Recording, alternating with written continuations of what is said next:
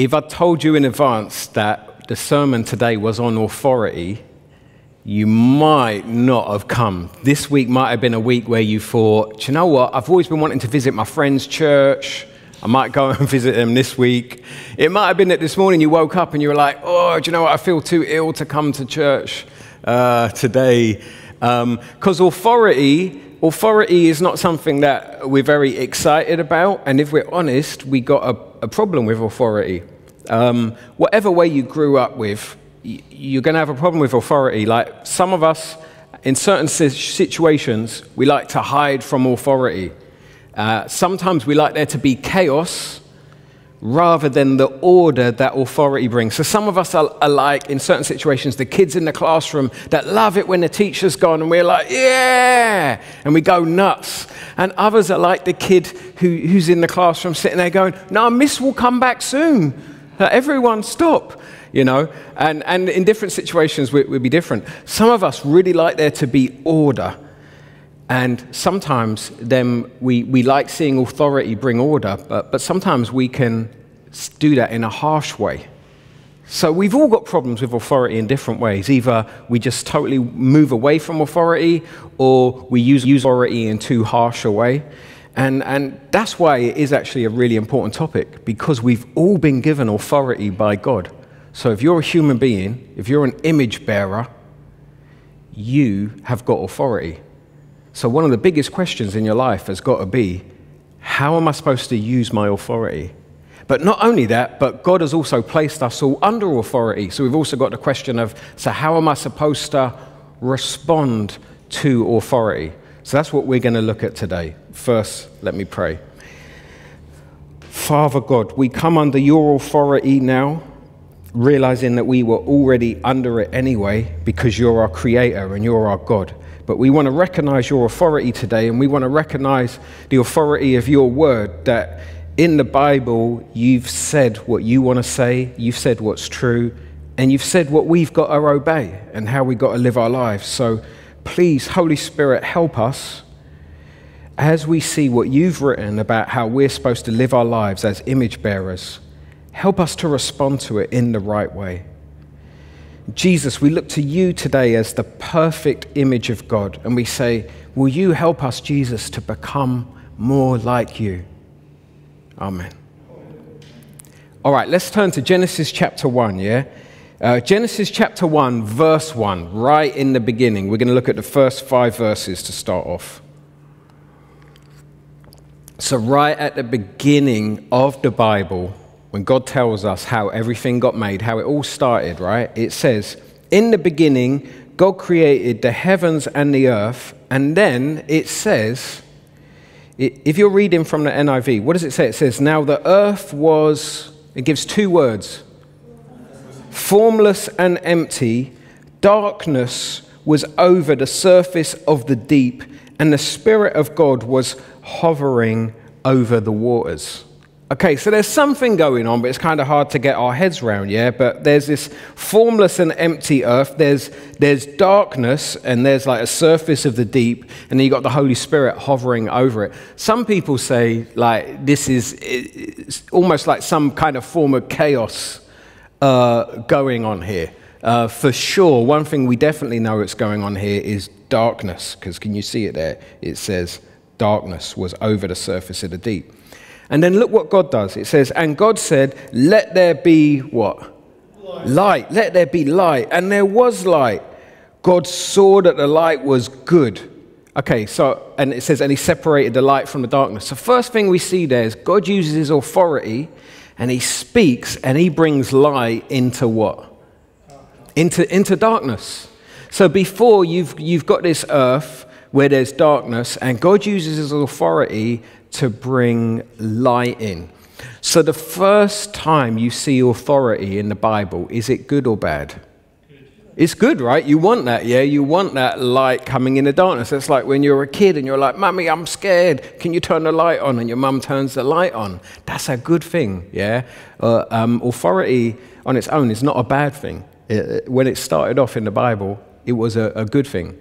Okay, now, then it says, God called the light day, and the darkness he called night, and there was evening, and there was morning the first day. So what God's done is he's created some kind of order.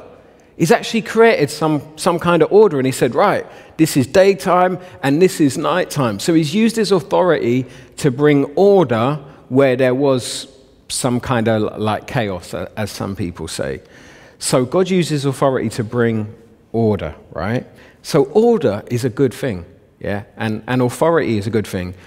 But both of these things we can end up twisting and using them in a bad way or responding to them in a bad way. Let's go now to verse 26. We've looked at this many times over the last few weeks, haven't we?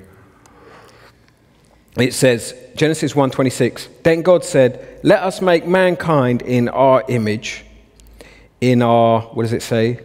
Likeness. So we're made like God. And it says, so that they may rule over the fish in the sea and the birds in the sky, over the livestock and all the wild animals, and over all the creatures that move along the earth. So God created mankind in his own, what does it say? Image. In the image of God, he created them, male and what? Female, he created them. God blessed them and said to them, be fruitful and increase in number, fill the earth and subdue it, rule over the fish in the sea and the birds in the sky and over every living thing that moves on the ground. So what's happening here? God's got authority. He makes mankind in his what? In his image. So you would expect mankind to also have what? Authority. You'd expect mankind to have authority, yeah? And when we say mankind, it's pretty clear there. It's male and female. I heard some stupidness the other day from someone. Wow. I was so surprised, you know, and then basically saying how the man is, and then, I don't even want to go there, but basically, but you got to understand, male and female made in the image of God, yeah? So we just got to understand that us men, we're a bit different to women. Ladies, you're a bit different to men, but we're both reflecting God. We're both reflecting God. And it wouldn't be right for either one of us to be like, well, we're the ones that are properly reflecting God, because we're like masculine, innit? And then for ladies to be like, well, we're feminine, so we're the ones properly representing God. Well, actually, what we see is to represent God, God made male and female. Okay. And both of them are made in the image of God, which therefore means both have what? Authority. Both have authority. Okay, right. Check it out. You've been authorized by God according to, what's the verse where it says God blessed them and said, be fruitful? I don't have verse numbers in my notes. Well, verse 28. Verse 28, do you see that? God blessed them and said to them, be fruitful and increase in number, fill the earth and subdue it. God's saying that to mankind. God's authorizing male and female to have authority over the earth and spread God's loving rule. So put your hand up if you're a male. Keep your hand up. Put your hand up if you're a female, but males still keep your hands up. Okay, right. Okay, all you guys, you've been authorized. You can put your hands down now. You've been authorized to spread God's loving rule all over the earth. God has actually blessed you and told you and commissioned you and said, rule over the earth for me. You got a ton of authority. That is a ton of authority, right? That's amazing. We got that authority. It's amazing. Now, check it out. Though. There's a difference between power and authority. You might remember me saying this a few weeks back when we looked at power, where power is your ability to influence something. You can push something over. That's power. You can make someone smile. That's power. You can tidy your living room. That is power, bringing order to the chaos. Authority is when you've been authorized to use that power. So authority is when you're told you actually have permission to use your power in this way. And that's really important because oftentimes we use our power in a way we're not supposed to, yeah? So we've all used our power in a way we're not supposed to. Some of the easiest ways is to think back to school days and think about in the playground. There's probably plenty of times where you punched or kicked someone or called someone a name, yeah, or in your family being mean to someone. That is us using our power in a way we're not authorized, right? But God has actually authorized us with specific ways of how to use our power, and that is the authority he's given us. Okay, so one of the reasons why it's important to realize we've been authorized by God to use our power is we often look to other people to use their power to make our lives better, right? And that is, let's be honest, that is a big thing in Britain, right? Because we've all grown up in a welfare state. And this is by no means meant to be me arguing for or against the welfare state.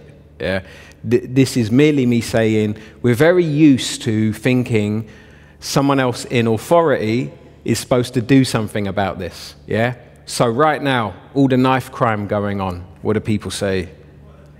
What are the police doing? There you go. What are the people in authority doing? What are the politicians doing? Now, these can be legitimate questions, but sometimes we forget, wait a minute, I've been authorized to spread God's loving rule. What am I doing? What am I saying about it? What am I doing? Because I've been authorized to spread his loving rule. So sometimes we look to other people to lead when we have actually been authorized. Let's jump ahead to chapter 2, right? Genesis chapter 2, verse 15. The Lord God took the man and put him in the Garden of Eden to do what? To work it and... Genesis 2:15. And take care of it. He's been told to work it and take care of it, right? And Adam has been authorized to work and take care of the garden. And you could translate the Hebrew words that are used here as to serve and protect. And we come on to more on that in another session.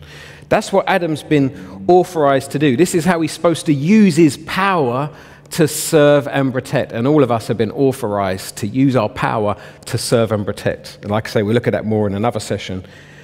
But now, bearing that in mind, Adam was supposed to protect the garden. He was supposed to serve in the garden. Jump ahead to Genesis chapter 3. Now, Genesis chapter 3 is the proper sad chapter, yeah, where the devil comes in, tempts Eve, Adam and Eve sin.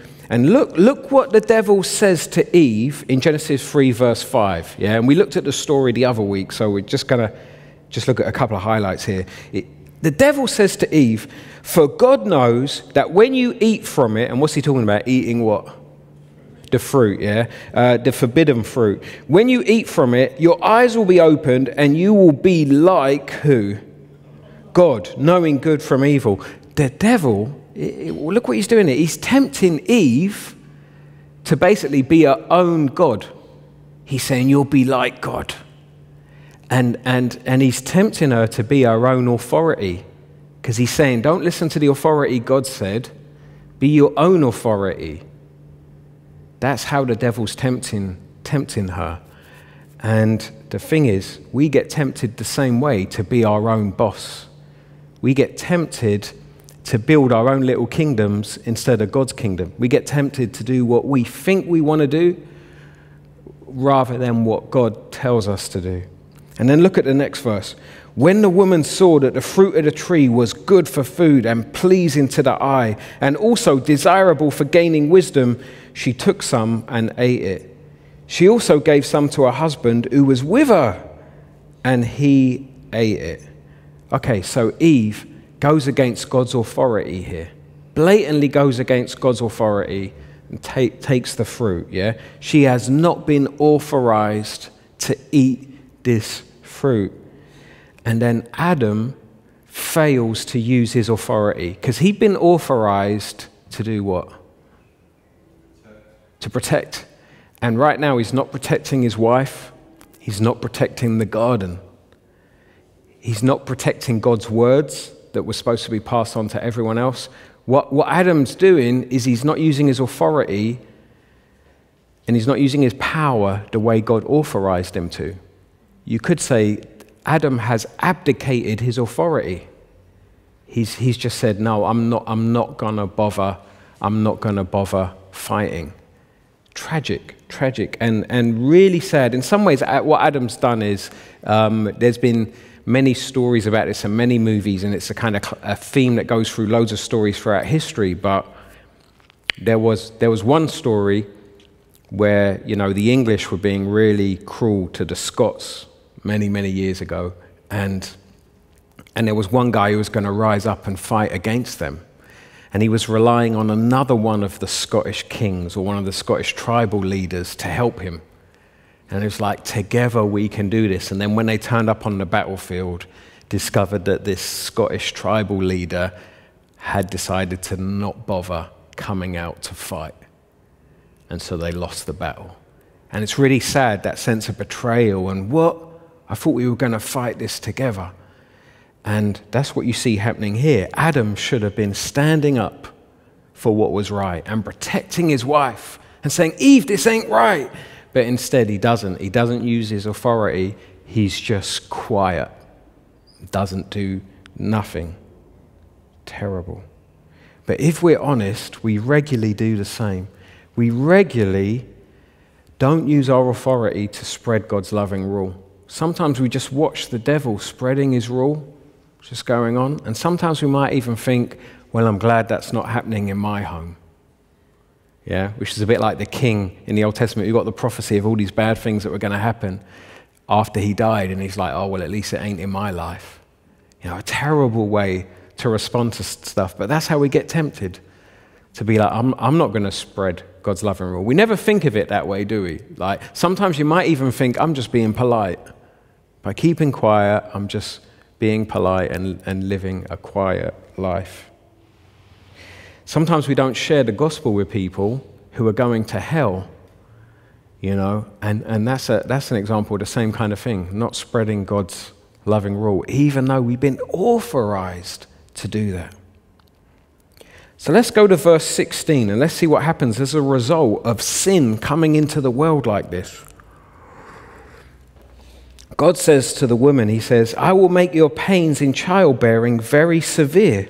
With painful labor, you will give birth to children. So he's saying there's going to be a consequence now that sin's come into the world. Childbirth is going to be very severely painful. And then he says, as if that wasn't bad enough, your desire will be for your husband and he will rule over you. The Net Bible translates this in quite a helpful way, I think, where they say, you will want to control your husband and he will domineer you. And I think that's what's going on here. God's saying, now that sin is infecting you, Eve, you're going to, she hadn't quite been called Eve yet, but he's like, you're going to want to control Adam.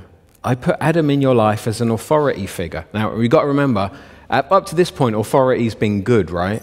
So the idea of saying Adam's an authority figure isn't a bad thing. Forget of everything you've seen in history of how bad certain societies have become through this idea of negative male leadership.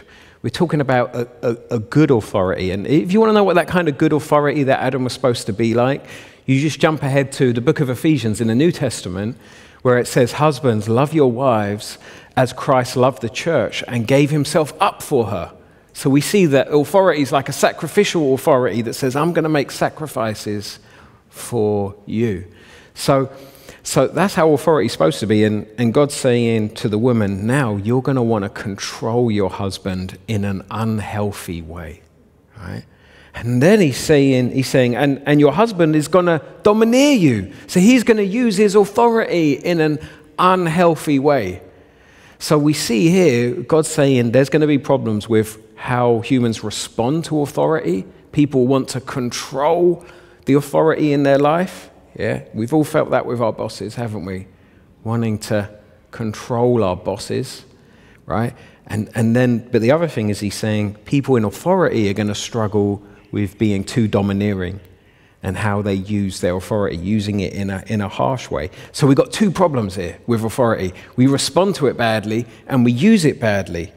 So please turn to Romans chapter 13, because I find Romans 13 so helpful, right? Because I just naturally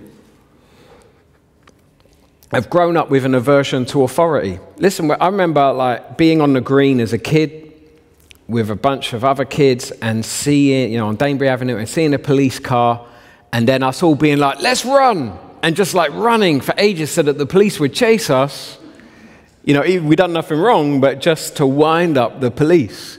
It was just this natural never mind, let's let the police do their job, serving and protecting, keeping everyone safe. Instead, it's just like, police, And I still remember the first time I heard the phrase, "I smell bacon," and I thought, that's heavy, yeah.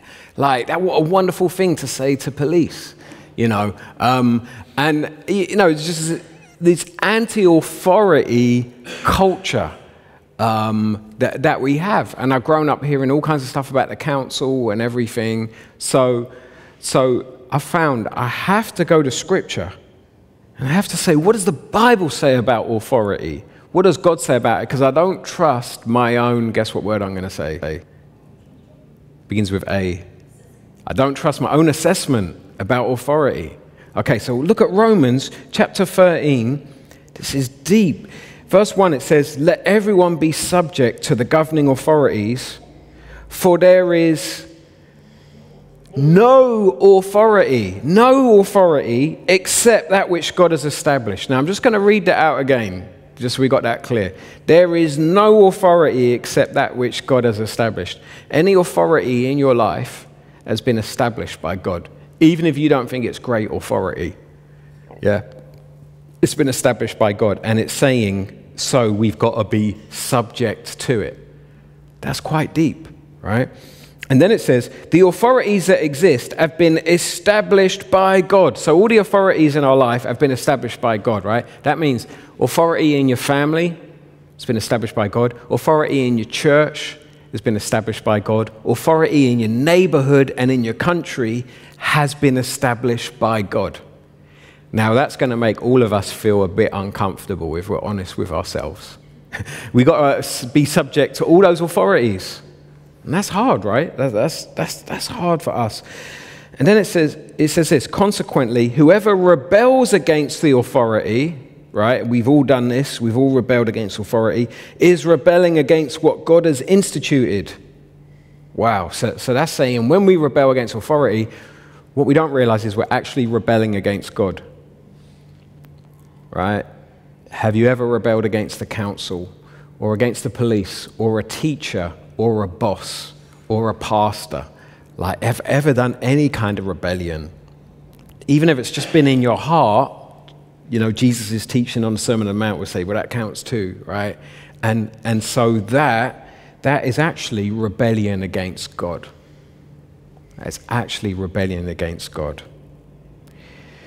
Wow. And then it says, and those who do so will bring something on themselves. What does it say? They will bring judgment on themselves. So when we rebel, we're actually bringing judgment on ourselves. Wow. Wow. And then it says, look at verse 3. For rulers hold no terror for those who do what is right, but for those who do wrong. And then check out this bit. This bit is so important for our culture. Do you want to be free from fear of the one in authority? So that's a question for us right now. Do you want to be free from the fear of people in authority in your life? And then it says, then do what is right, and you will be commended. Right. I'm expecting some of you to think, hang on a minute. So don't worry. I feel you. I'm with you. I think all will be explained. Okay. Firstly, one of the reasons we respond to authority badly is because of fear. It says there, do you want to be free from fear of the one in authority? It's showing us we have a natural fear towards authority. There's a reason for that fear. There's two reasons, yeah? One of them, and the big reason is, and can anyone guess what it is? It's to do with relationships. Remember we talked about relationships and the problem with our relationships? There's something that came in at the fall in our relationships that messes up our relationships. It's shame. Yeah. It's shame. Now, shame makes us fear authority, right? Because it says there, do you want to be free from fear of the one in authority, then do what is right. We all have this sense of shame that we've done things wrong and that we're doing things wrong. right? And that brings shame, okay? Now the thing is, that means when we see an authority figure, you get this pang of shame. You get this pang of shame because you know you've done things wrong. You know, like those of you who drive, you know, when you're driving and suddenly you realize there's a police car behind you, you have this feeling, don't you? You have this kind of like sort of feeling goes over you, a dread, and you're thinking, what are all the things I've done wrong? Because you know you're not a perfect driver. You might have been slagging everyone else as you were driving, like as if you are a perfect driver, but as soon as you see that authority figure, you're like, whoa, wait a minute, what have I done? What might I get in trouble for? Or yeah, I find just walking around Roehampton, if suddenly I see a policeman there, I get this feeling of suddenly like, oh, you know, and it's a feeling of shame. That's what it is, and fear. It's fear and shame. Like there could be something I've done wrong that this person could get me in trouble for. When you was in school, some of your problems with your teachers and authority figures was because of shame, of feeling a sense of shame of, oh, the teacher's here now, and I know I've done something wrong. And that shame leads to fear, and fear often leads to anger, which is why people get angry with authority figures. Okay, now, there's also another reason. With authority figures, what also happens, some authority figures treat you a certain way, and so then you feel shame because of how they treat you, yeah? Maybe you've been stopped by the police so many times, and they treat you a certain way, that now when you see the police, you just kind of feel this kind of shame and this kind of like fear, like, oh, I'm going to be in trouble now because of how they're misusing their authority. It's hard. Even with your boss at work, there can be the sense of shame. I had this boss who was really good at putting everything in order, and it needed to happen. And it was interesting seeing how angry my colleagues got with my boss. And I think part of it was shame. Because when my boss was saying, I need to see your lesson plans, people were realizing, we don't do lesson plans. We just turn up and try and teach on the fly. We don't really care about it that much. And there's that sense of shame that leads to fear, I'm going to get in trouble, that then leads to anger, I'm annoyed at my boss and start gossiping about her and all this kind of stuff. So here's the thing. The good thing is, this is easily remedied by Jesus, right? Because Jesus at the cross, he took our shame. He took our shame. He took our shame. And not only that, because we know we're made in the image of God, the more we get we're made in the image of God, the less shame we feel. Which means when you see that authority figure, even if that authority figure uses their authority in a bad way, and you get that feeling of shame and fear, you can replace it with, hold up. Jesus took my shame on the cross. He took all my wrong on the cross. I don't need to be afraid. Plus, I'm made in the image of God. And even if this authority figure doesn't get properly that I'm made in the image of God, I know I'm made in the image of God. And so, therefore, I'm now going to respond this way. And I'd really like everyone to remember this, right? How do we help? How do we respond to authority figures that aren't perfect? This is what you do. I got this from Jack Miller, right? You support them in their weaknesses. You learn from their strengths and you support them in their weaknesses. You learn from their strengths and you support them in their weaknesses. That is a wonderful way of responding to authority, because all authority in your life, apart from God's, is going to be flawed, right? All authority is going to mess up and do it wrong, right? And so what we do is we say, well, this authority figure, there's lots of strengths they've got, and I can really learn from those strengths. And I can let them bring order into my life that I need. They've got some weaknesses as well. I'm going to support them in their weaknesses. I'm going to help them with their weaknesses. And here's the way we do that. The only way you can really do that is by first realizing that feeling of shame I get that leads to fear, that leads to anger at authority figures in my life. I'm going to look at that through the lens of the cross. Jesus has taken away my shame. I'm going to look at it through the lens of being in the image of God. I'm in the image of God. And then that takes away all the baggage I've got about authority. And now I can say, I'm going to support you. I mean, obviously you wouldn't say to an authority figure, I'm going to support you in your weakness. I notice that you get really stressed when you're under pressure and you kind of bark orders at all of us. I'm going to support you in that. Obviously you wouldn't say that. That would be a passive-aggressive way, of showing anger. Instead, it's like we're like, yeah, I'm just committed to supporting them in those situations. Okay. So, but what the Bible also teaches us, and we haven't got enough time to go now, but the Bible also teaches us elsewhere that those of us in authority, which is how many of us in this room? All of us. All of us are in authority, right, to spread God's love and rule. So all of those, us in authority, have got a tendency to use that authority in a harsh way. And God wants us to use it in a gentle, loving way. Yeah? That's what we're supposed to be doing. So we also got to bear in mind not just how we relate to people in authority, but realize we've got authority and we've got to use that authority in a gentle way. Okay, let's go back to Genesis chapter 3 and verse 17. Genesis 3:17.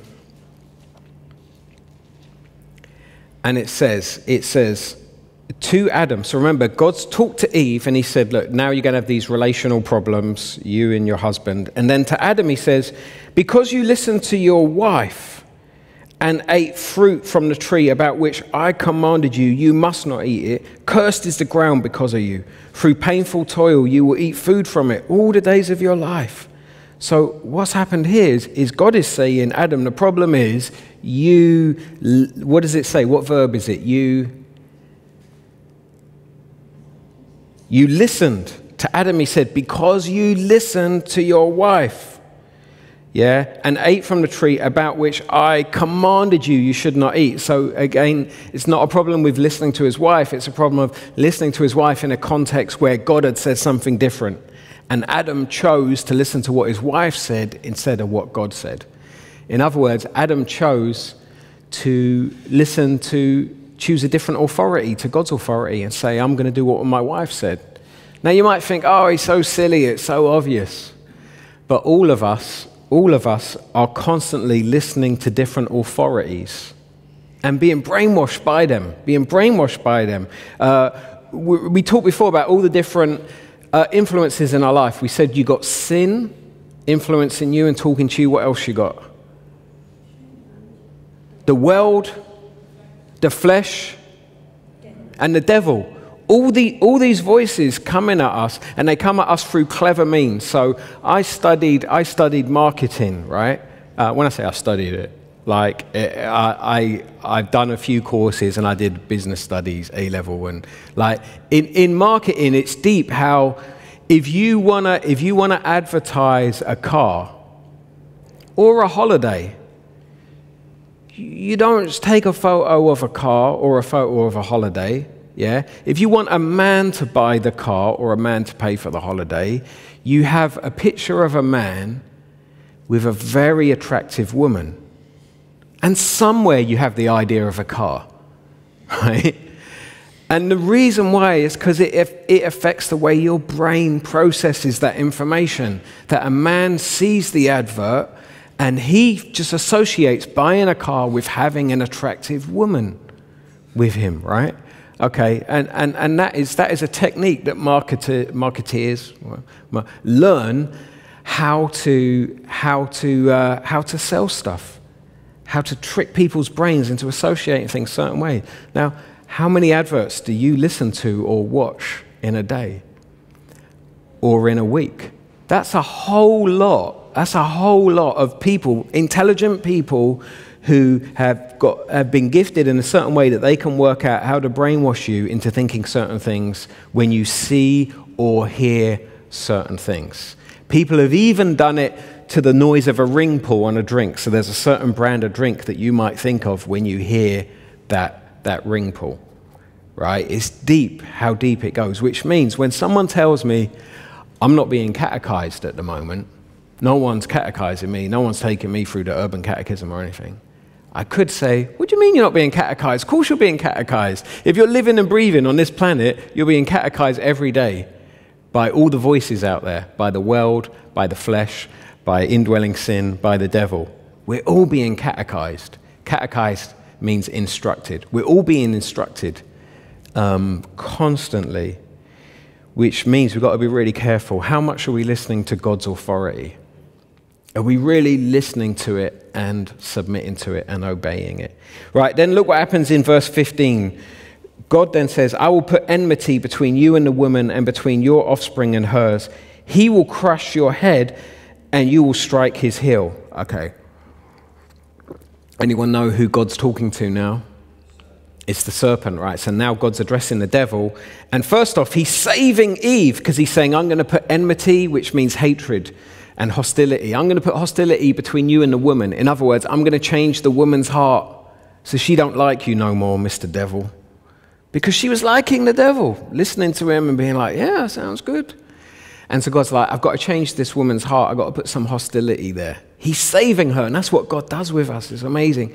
He says, listen, you love the devil too much. You love the world too much. You love the flesh too much. You love sin too much. I've got to change your heart. And then he's saying, the woman's going to have an offspring. And what's this offspring going to do to the devil? Crush his head. Okay, so he's prophesying in the future there's going to come an offspring of the woman who's going to crush the devil's head, and that's Jesus. But it also says, and he will strike his heel, because it looks like Jesus is kind of going to get wounded in the process. And that's the cross. That's what happened at the cross. That's what happened at the cross. So God's saying, here's how I'm going to solve this problem. It's by sending someone who will stamp on the devil's head. And years later, he sends his son Jesus, and Jesus willingly comes, and at the cross deals with all this mess of sin. And that's why earlier we were saying that's how he helps us with our authority, right? Because of what he's done at the cross, he deals with that shame that we feel about authority. Yeah. So this week, you don't need to be scared of your boss at work or your teacher at school or whoever it is. You don't need to be scared of them. You don't need to feel shame. Sure, you've done things wrong. I bet if your boss saw how you spend every minute of your time, or your school teacher saw that, or certain shortcuts you're taking at work, they might be displeased. But what if, instead of focusing on that, because if you focus on that, you will then have fear, and you will respond to your boss in either an angry way or a people-pleaser way, where you're trying to get in your boss's good books. But if instead of that, and this is my advice to everyone for this week, think, wait a minute, Jesus took all my shame and all my wrong on the cross.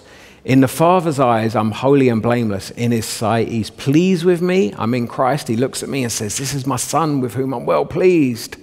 I'm freed up of the shame. I'm freed up of the fear. That is now going to change the way I respond to authority. Because now I will just find that the way I work for my boss now is going to be different. There's not going to be passive-aggressive stuff there. There's not going to be people-pleaser stuff there. Instead, I'm just going to be like, I want to use my authority to serve God and spread God's loving rule. And I want to support my boss. I'm going to help my boss. You might even get stopped by police. And you get that horrible feeling, and you might remind yourself, wait a minute, Jesus took all my shame, even if I had done something wrong. Jesus has taken my shame. Jesus has done right in my place. So it says in Romans, if you don't want to be afraid, then do what is right. I can't do what's right all the time. But I know Jesus has done right in my place. Oh, great. So I'm freed up from that shame. And I'm made in the image of God. I'm made wonderfully and fearlessly in his image. And so now I might know this particular policeman might have issues. And what I'm going to do is I'm going to support him in his weaknesses. And it's going to change my approach to him, where I'm actually going to be trying to help him, even if he's got attitude with me. And I'm thinking, I'm going to support him in his attitude because he's got a problem. Poor bloke. He probably don't know he's made in God's image. He probably don't know about the cross. But I do. And I'm not going to let him define who I am, because I know who I am. Instead, I'm going to support him in his weakness. Okay, so Jesus is the guy who stamps on the devil's head, deals with our authority problems, right? Let's turn lastly to Matthew 28, and we see what Jesus then says about authority. Because In Genesis 1, we're given what's called the cultural mandate, where he says, go and rule over the earth. But later, Jesus says something that sounds a bit like the cultural mandate, but is a little bit different. And it's because when Jesus comes, human beings aren't living as proper image bearers, right? So Jesus is like, we've got to change that. We've got to get everyone back into God's image, right? Which is what? Because then remember, what's the name for the process of helping people become more like the image bearers? Sanctification. And the actual name of what we do with one another is called discipleship. Discipleship, helping one another become more like Christ. Look what Jesus says in Matthew 28, verse 18. Then Jesus came to them. This is after the cross. He's died, he's resurrected, and he says, and what word does he use? Authority. All authority on heaven and earth has been given to me. He's all about authority, right? Jesus. He's got all the authority. And then because of this, he says, therefore, go and make disciples of all nations. Right? Baptizing them in the name of the Father and of the Son and of the Holy Spirit, and teaching them to obey everything I've commanded you. And surely I'm with you always to the end of the age. Oh, I really wanted to preach a sermon on this verse, but we've come to the end of our time here.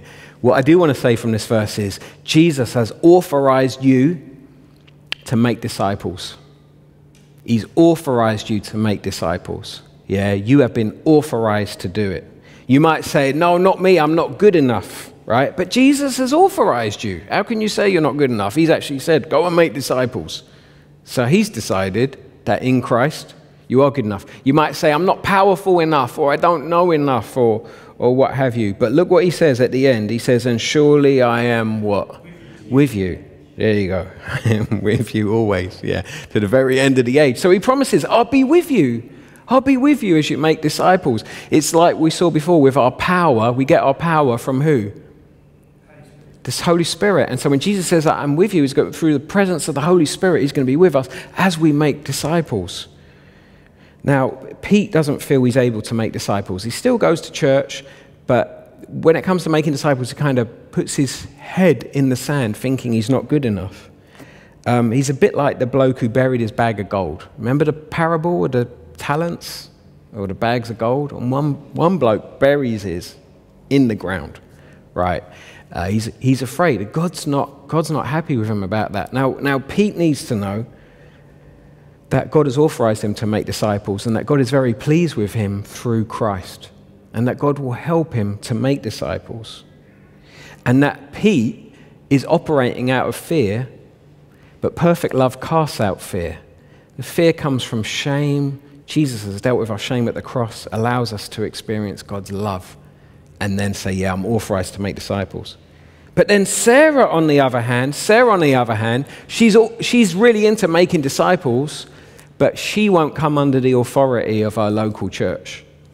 She's like, no, I just like to go about doing my thing led by the Spirit. She's not operating under any authority.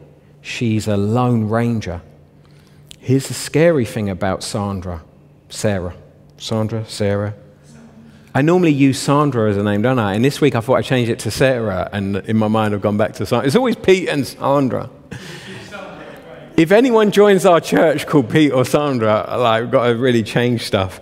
Sarah, yeah. The thing is, Sarah's not being a lone ranger. Think back to the garden. Who's Sarah listening to?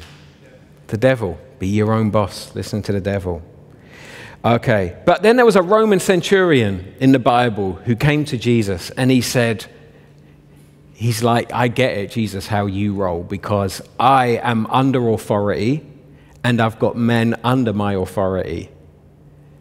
And Jesus really liked this guy, because of the faith he had. And also it appears Matthew writes that story to let us understand something about authority.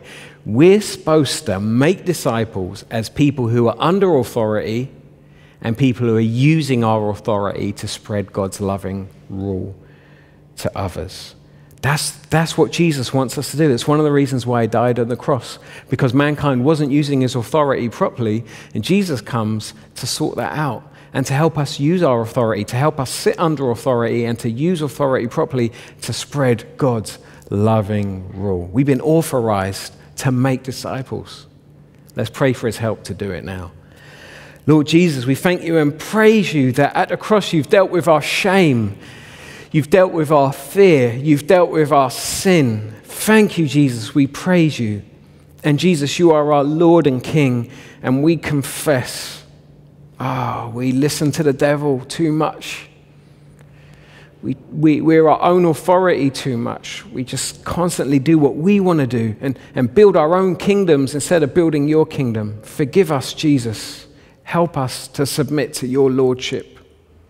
Holy Spirit, help us to make disciples.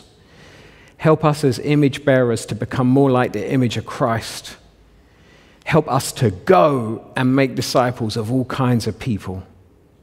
Father God, we come before you as your children. We thank you for adopting us. Thank you that perfect love casts out fear, and we don't need to be afraid that you're displeased with us, because actually, because we're in Christ and we got Jesus' record of right, you are pleased with us. We thank you for that, Dad, and we pray that you would help us as obedient children to make disciples and bring glory to your name and to spread the word so that more people would come into your family and experience your wonderful Father heart. Amen.